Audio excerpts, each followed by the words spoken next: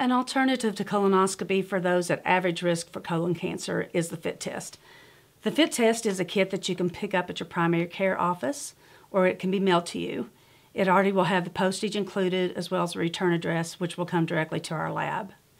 The FIT test is an at-home test for stool to detect the presence of blood. It is not a replacement for colonoscopy, but it is an acceptable form of colon cancer screening, again, if you're at average risk.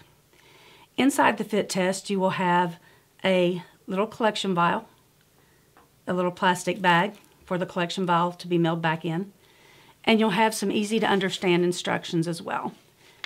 If you speak Spanish, we can also get these instructions to you in Spanish. There will also be a folded up piece of tissue paper inside this kit, and I'll describe to you what that's going to be used for in just a minute. When you take your kit home, it doesn't matter what time of day you decide to test, but you do need to make sure that you have everything out and available. We have a number that you can call to in case you get confused or need assistance. The first thing you'll do when you do your FIT test is to take everything out, as I've done here. You will raise the lid on your toilet, or the seat of your toilet, and unfold this sheet of paper. This sheet of paper has 2 stickers, one on each side, and you'll pull the tape off of that. That can be hooked to the side of the commode. Then you will lower the toilet seat down on the tissue paper.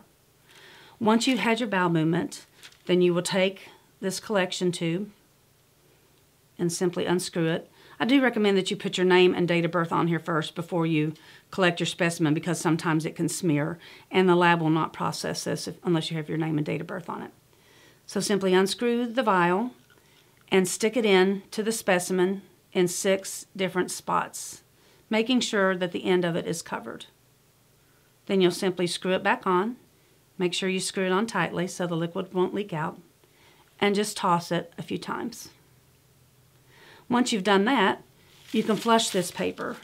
It will go down the toilet without any problem unless you have a low water flushing toilet. Then it's not recommended that you do that.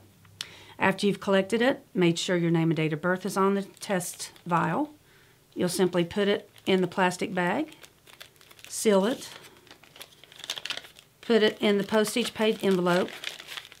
Make sure you seal that by pulling off this tape and folding it over, and then put it in the mail.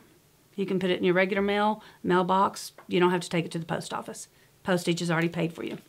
If you have any questions about your FIT test, feel free to call me at 606-408-1497.